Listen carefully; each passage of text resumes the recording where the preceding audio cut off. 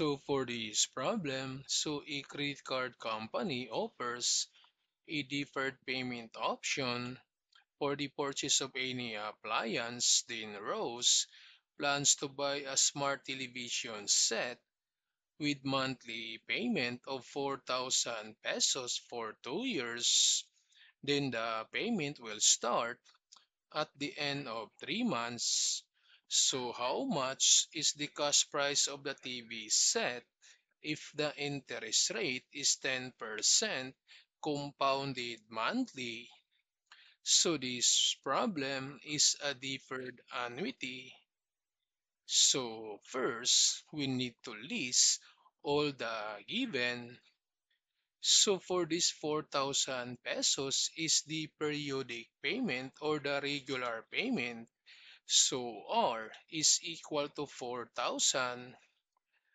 Then since monthly payment, so therefore the payment interval, that's M, is equal to 12 because there are 12 months in a year.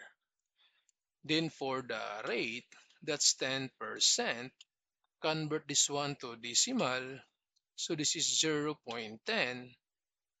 Then for the time or the number of terms, since 2 years, so therefore the time is equal to 2. Then for the number of periods, so we have the periodic interval times the time. So this is 12 times 2. So the number of interval is 24. Then for the interest per period, so we have R over M. So the rate is 0.10 over M. The payment interval, that's 12. So therefore the interest per period is 0.00833. Then to find the periods of deferral, that's K. So since monthly payment and will start at the end of 3 months, so therefore to find the periods of deferral using the formula, always minus 1, so 3 minus 1, so therefore the periods of deferral is equal to 2.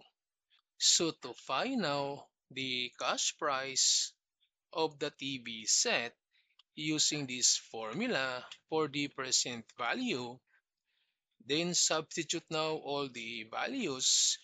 So we have the regular payment, that's 4,000 pesos. J, the interest per period, that's 0.00833. K, the periods of deferral, that's 2, plus the number of periods, that's 24.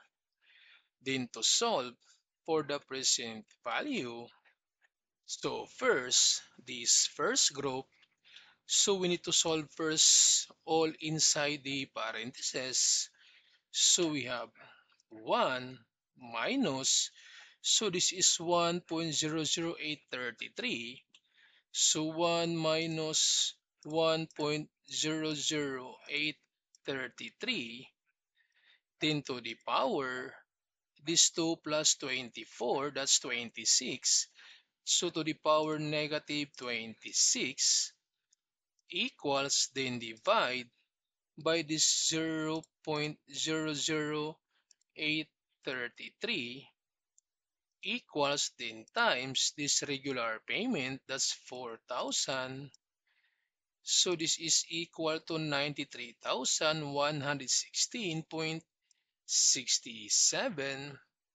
Then minus, so for the second group, so again, we need to solve first all inside the parentheses.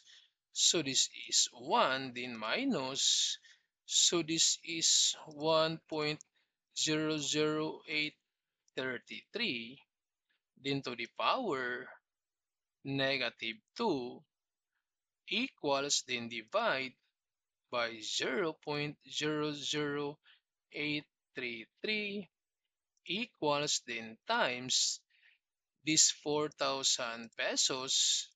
So that's 7,901.14.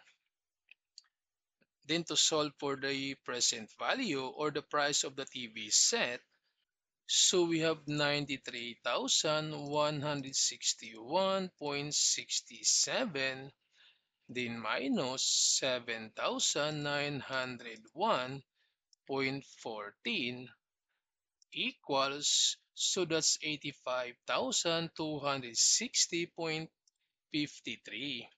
So therefore, the price of the TV set is 85,260.53 pesos.